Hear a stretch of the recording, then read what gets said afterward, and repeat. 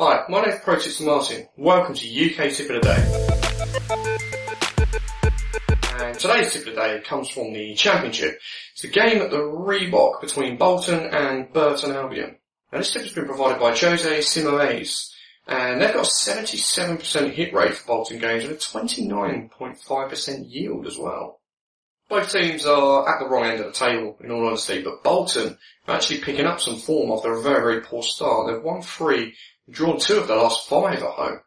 Whereas Burton, well, they're terrible away from home at the moment. Just 1 win away all season, and actually just 1 win in the last 13. So that's it for this one. Bolton to win at home against Burton at odds at 2.04. Now, I normally have a treble for you. We've actually got a fourfold for you this weekend. We've got Wigan to win away at AFC Wimbledon 2 at 1.87. Now, Wigan at top, absolutely flying. 4 wins and a draw in their last 5. Whereas AFC Wimbledon, completely different story, right at the bottom, towards the bottom of the table, just 2 wins at home all season. In League 2 for the next one, it's Wycombe to win at home against Chesterfield at odds of 1.77. Wycombe, 1-4 drawn 2 the last 6 at home. It's doing pretty well there, whereas Chesterfield, no wins away in the last 5, so we can see this going Wycombe's way. And the fourth and final one, we've got Notts County to win at home against Grimsby at odds of 1.89. And Notts County absolutely flying at home. 1-9 drawn 2 of the last 11. And yeah, we just think that Notts County are going to have too much for Grimsby here. That coupon comes in at a tasty 12.20. Well worth getting involved in that. For more great tips from England and Scotland, as well as betting previews, strategy videos and podcasts a few times a week, subscribe to our YouTube channel.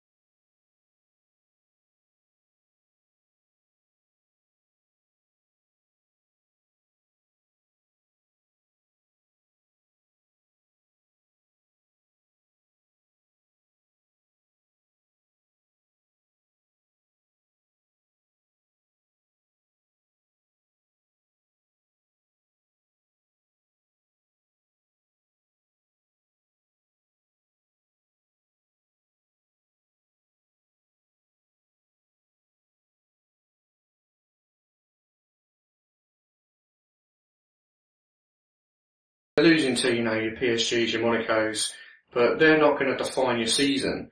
If you want to stay in that league, you need to, well, any league really, you need to beat the teams in and around you towards the bottom, and Lille fall in that category. So the last 3 home games, the wins have come against 17th placed Troyes, 14th placed Bordeaux, and 16th placed Toulouse. So they've got good cracking wins there.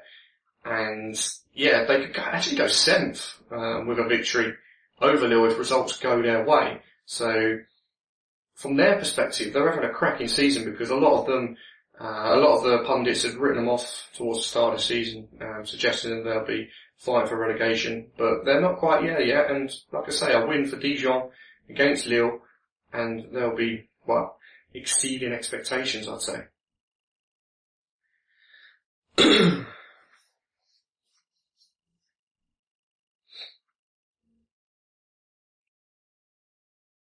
Whereas Lille, they're currently sitting 18th in Ligue 1, and they're in a bit of a financial mess. And Lille, well, they're sitting 18th at the moment. They're having a terrible season. But I can't help think that that's due to the stuff that's going off. Come on. And Lille, they sit 18th at the minute, and they're not having a great season either. Sort of, God, come on.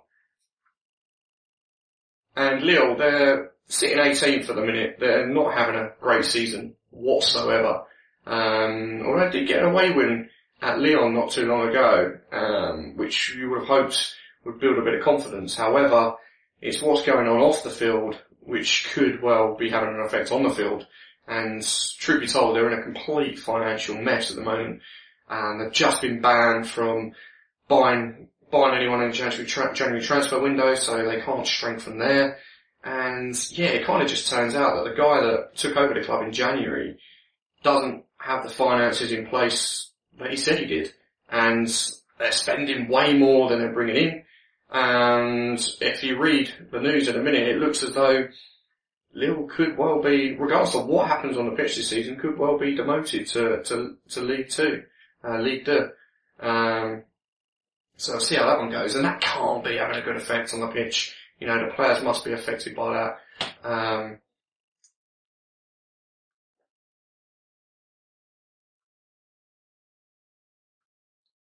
And yeah, I mentioned that they got a cracking win away at Lille. And yeah, I mentioned that they did get a decent win away at Lyon not too long ago. However, they only won 2 in the last 10 away from home, and yeah, they've got problems. There's no denying that. And I just think Dijon at 2.27 a cracking value. So that's what I've gone with here.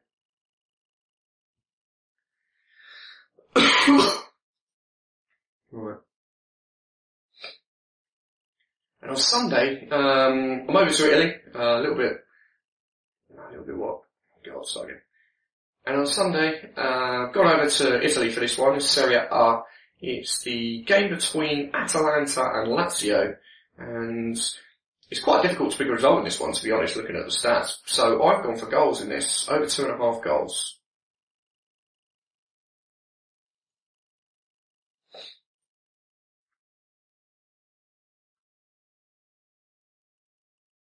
And that's coming in at a reasonable 1.72.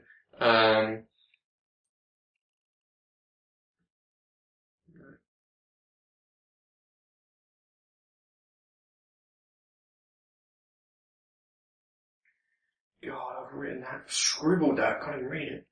Yeah.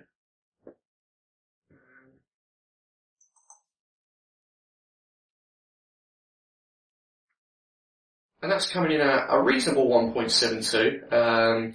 This fixture last season, only 4-3 to Lazio actually, so there's plenty of goals in that one.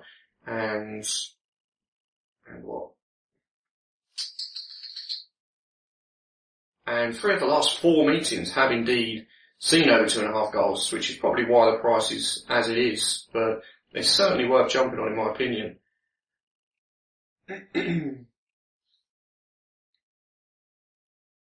Lazio have failed to score just once in the last 29 games, Whereas Atalanta have failed to score just once in the last 22 games. So I think we can safely say that there will be goals in this.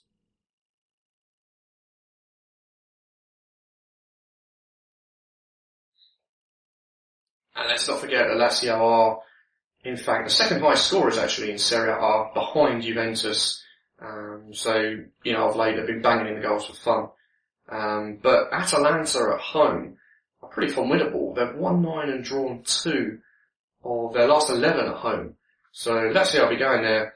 Obviously they're doing okay at the minute, but so are Atalanta. They'll be going, you know, into this game full of confidence. And will they cancel each other out? I think there'll be goals. Don't get me wrong, there'll be goals, but I can't pick a winner. It could well be a 2-2 draw or something like that, to be honest.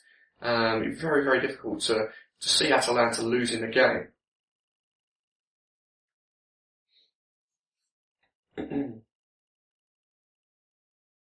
And there's only been actually one draw in the last 19 meetings between the two sides, so, you know, it's due a draw.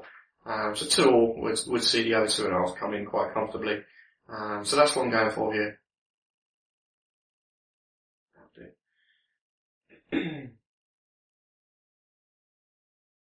Where can you find me on social media? You can find me on Twitter. I currently run the ProTipsterEN accounts on Twitter. I've also got my personal blah, blah, blah.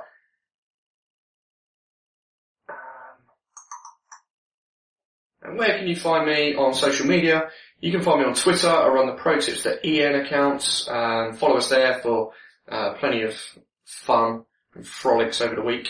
And I've got my own ProTipsterMartin Twitter account as well. That's at ProTipsterM. Give me a follow there. And also on Facebook at ProTipsterMartin, 3 separate words. That'll do it.